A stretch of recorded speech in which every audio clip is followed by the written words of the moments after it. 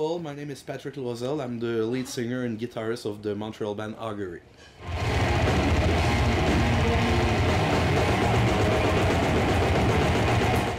Augery has a primary meaning that everybody knows, which is predicting the future from signs in nature, like the birds in the sky fly left, oh, it's gonna rain tonight. But there's a further meaning, which is the one that it's a main meaning to us. It's the one that we used. It's simply, it comes from a book about the Salem witch trial, which in which simply you know that there were people accused to practice witchcraft, and in the law text from that era, witchcraft, it was called the felony of augury. So that was a synonym for witchcraft. Problem is that any people with bizarre knowledge, let's say that you're a villager from somewhere and you have knowledge about physics or botanics and science, so people, ignorant people, might accuse you of being a witch, and so you are an augury. So in our case, augury has become a synonymous with forbidden knowledge, and hence our writing about let's see that ruins underwater building that the official history tries to cover up, the shadow government, the real history of mankind, conspiracy theories, the nature of the soul, whatever it can go. I can use it for any topic.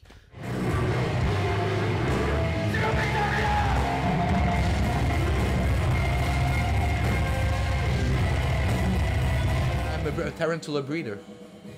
Yeah, but I did have snakes before, but I'm mostly in tarantulas. I'm spiders, yeah, giant spiders. I have some of them that are in the 10-inch leg span, and I feed them lizards, mice, birds, and stuff once a month. It's funny because that's the type of animal that can leave and go for weeks, and they won't die. They won't miss me, and they can live like 40 years old, and some of them are extremely colorful and agile. Like it's like having a Jackie Chan show in a cage.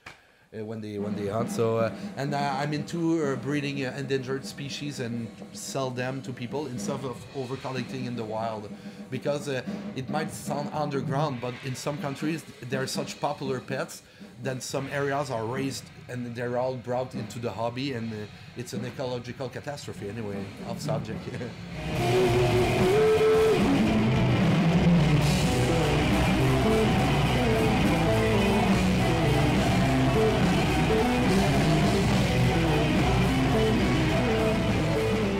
So keep supporting your metal scene. There are great metal bands all over Canada. Yeah, we have strapping young lads in Vancouver. In this area, you had the Unleash the Archers, 3 Inches of Blood, Divinity out of Calgary, Into Eternity.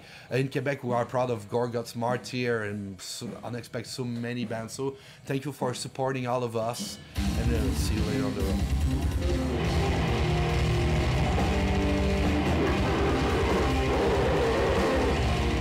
Hi, my name is Patrick Loisel from the band Augery, and you're watching Absolute Underground TV. Crank it up. Just limo boy, all that money is spent,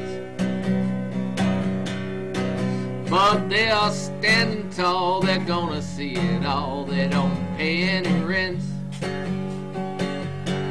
Straight to the curves, getting out of the sticks. They're driving down the highway to the Vancouver Olympics, making their way. You gotta check out the show. Yeah, they're doing alright, living in a limo. Yeah!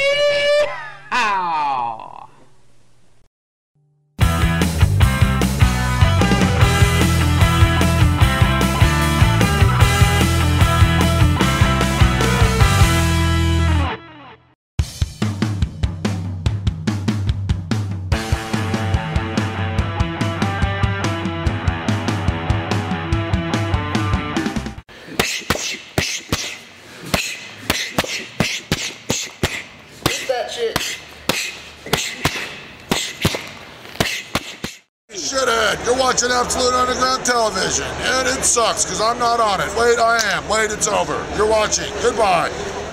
Hey, this is Matty V with AUTV, and I'm here with Jason Rouse outside Hecklers. That was an awesome show tonight, wasn't it? It was. There was some conflict and some hatred and some anger. It was pretty fucking cool. And I'll definitely come back. It's good. Yeah. You're on an international tour right now. You want to tell us about that? I'm doing 14 countries in 7 months, and this is country number 4, and it's very cool. Wow. Am I living my dream in Victoria? The retirement community that I love. Because I love older women. I like a girl that's so old that her arthritis is so bad her legs stay up by themselves. It's like fucking rusty patio furniture.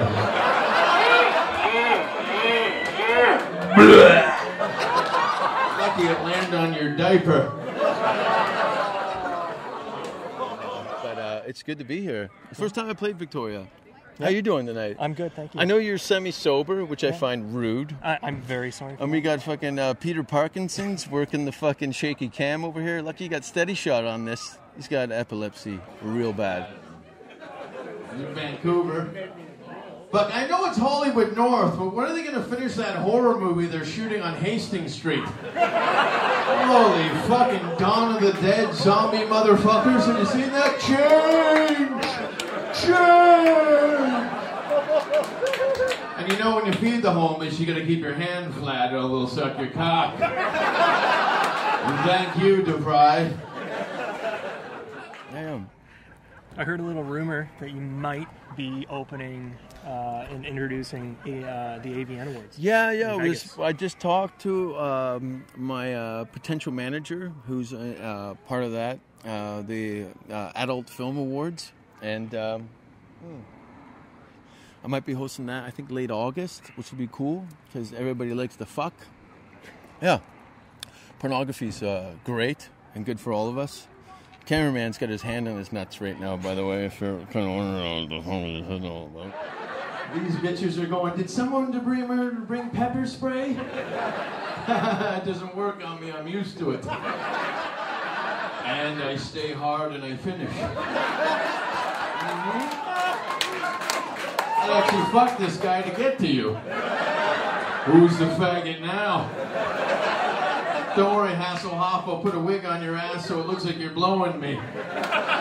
No kissing! Having a Canadian passport in touring, especially the way the world is at this state, Canada is fucking worth its weight in gold. A lot of respect all over the world, every country I've been to, and they're always pleased that you're Canadian.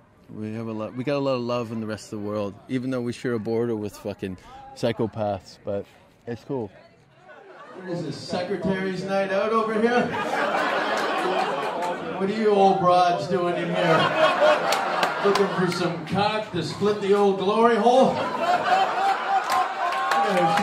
She's got her hand over her pussy like I'm gonna steal it or something. Look at me, I'm Davy Crockett. Hey, I'm Jason Rouse, and you are watching Absolute Underground.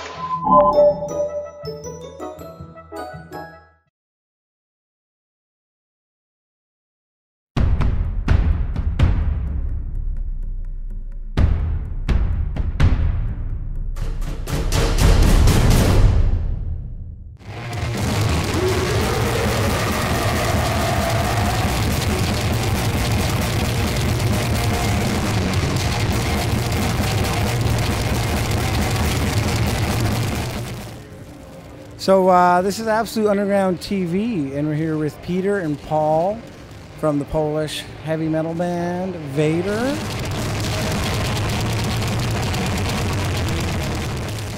Okay, well, let's talk a little bit about like some of your religious iconography that you use, in your lyrics and in your music videos and stuff. Like, for instance, "Never Say My Name." I was checking that one out. and it seemed like it was at least set in sort of a biblical time. You know, your name's Peter and your name's Paul, right? And Poland is like a historically like a Catholic country, right? There's a lot of Catholics living in Poland.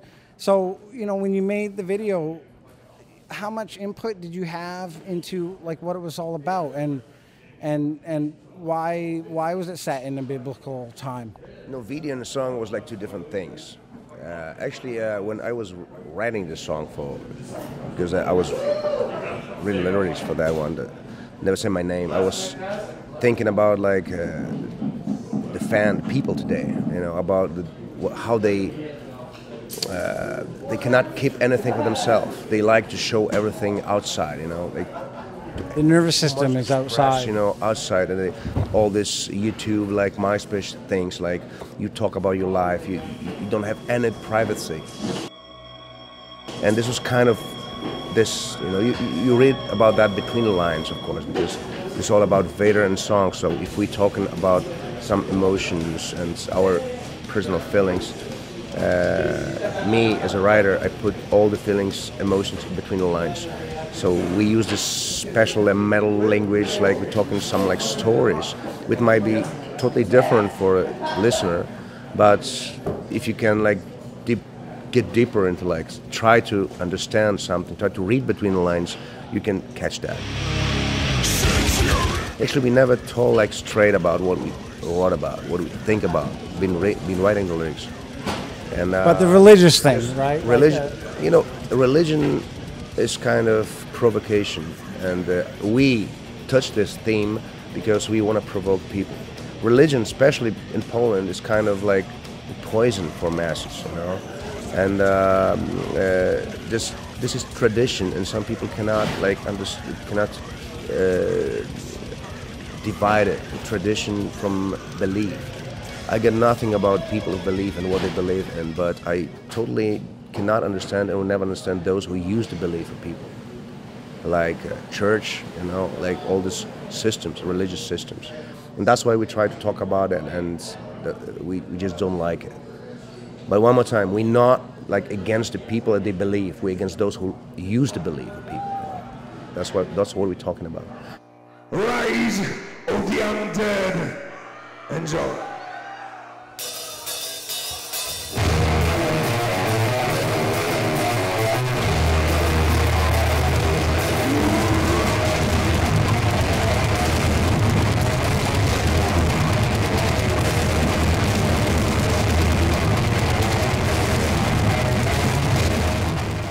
This is heavy metal, so we're talking about this like spooky stories, like ghosts, like supernatural things.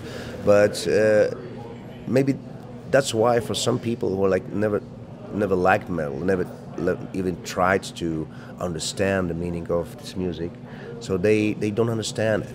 For many people, the metal is just stupid music, like about nothing. Some stories like fairy tales or something. But all the thing is just we put emotions like in between the lines. All the emotions is put into stories. It's like, so you have to use your imagination. And if you have anything like that to understand it, you can take it totally different. But this is how it is. That's the beautiful part of that. You can like interpret it in your own way. Sometimes it's dangerous because if you're teenage, sometimes you can take it straight. If you call about the cult of Satan, you can take it straight and serious. But we're not just talking about like killing people, things like that. We're talking about like more serious things, especially now being like experienced by life very low. And but we still use the same language.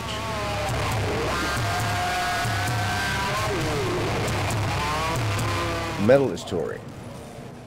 If somebody said you're different, it's not metal. I cannot imagine Vader been sitting home just recording albums and getting money.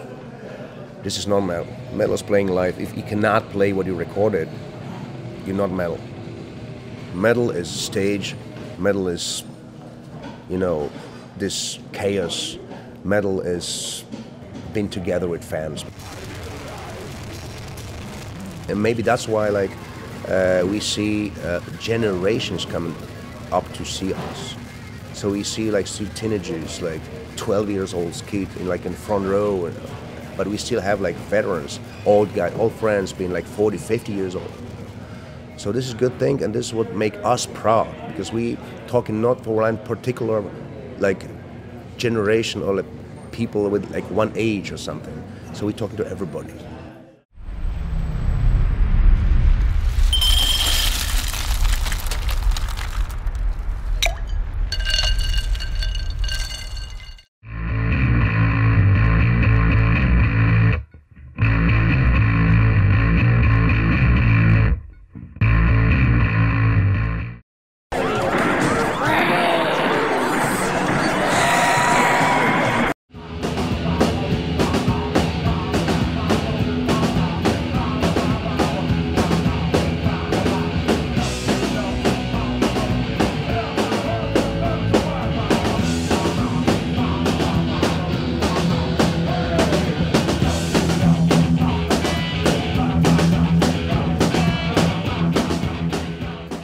D.O.A. started in 1978, and we were recording, planning on recording our second album, talking about this, working on songs towards the end of 1980, and our manager said, well, we'd heard about this expression that this guy had written this magazine article in a magazine in San Francisco.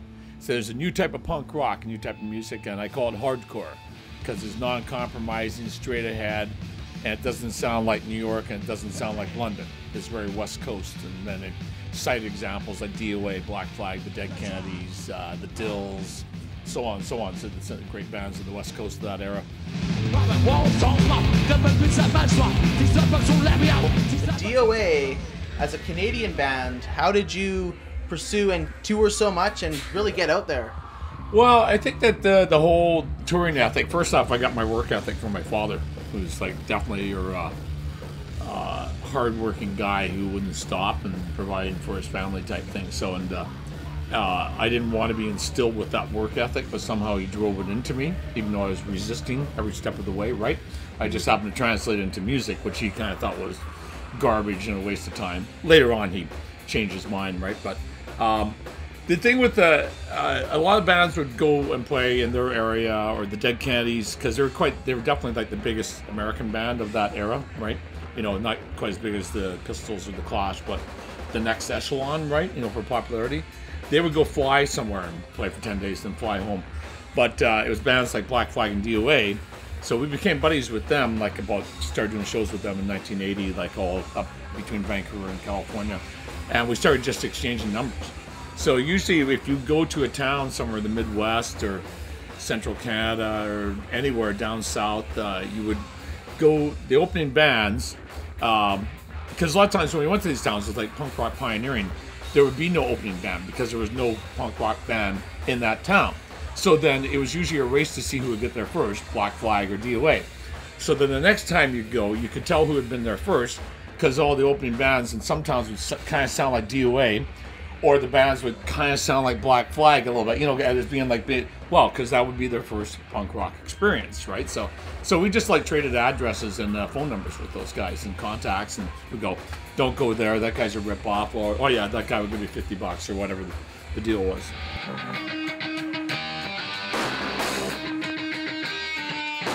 Over the years, it's sort of come to be that you've melded sort of activism and punk rock. Yeah. And when did you decide to say, fuck the man, I'm going to be an activist, I'm going to speak out against this bullshit? Really when I was about 16. I didn't realize it until maybe 10 years ago that I kind of got politicized by my brother and I. My brother was a union organizer for this CAW for a long time. He's retired now, a bit older than me. And but we just realized about 5-6 years ago, as our older sister, my older sister's like 65, right? And she used to play all these folk records, like the Weavers and Pete Seeger and Woody Guthrie and Bob Dylan, and all these political things. And this was like growing up for me, like in the late 60s, early 70s. It's that big old chance. It's a money in the back. When the different direction, that went by that fight.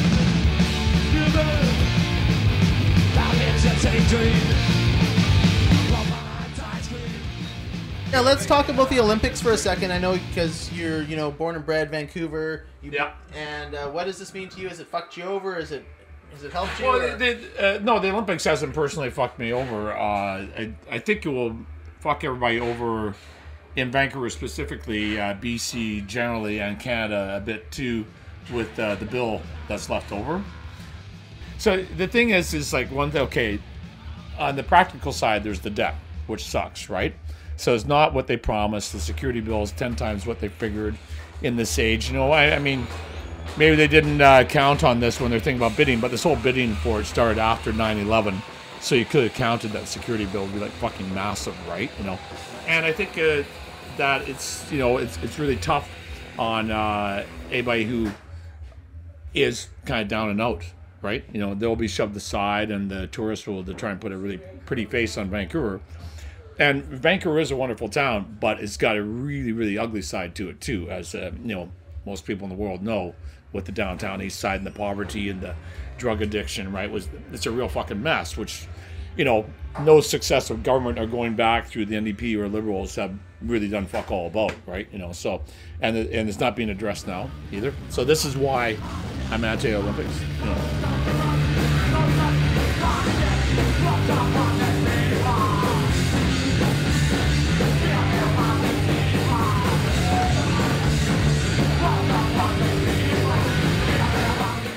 Hey everybody, it's Joe Shithead from D.O.A. You know what? You're watching Absolute Underground TV.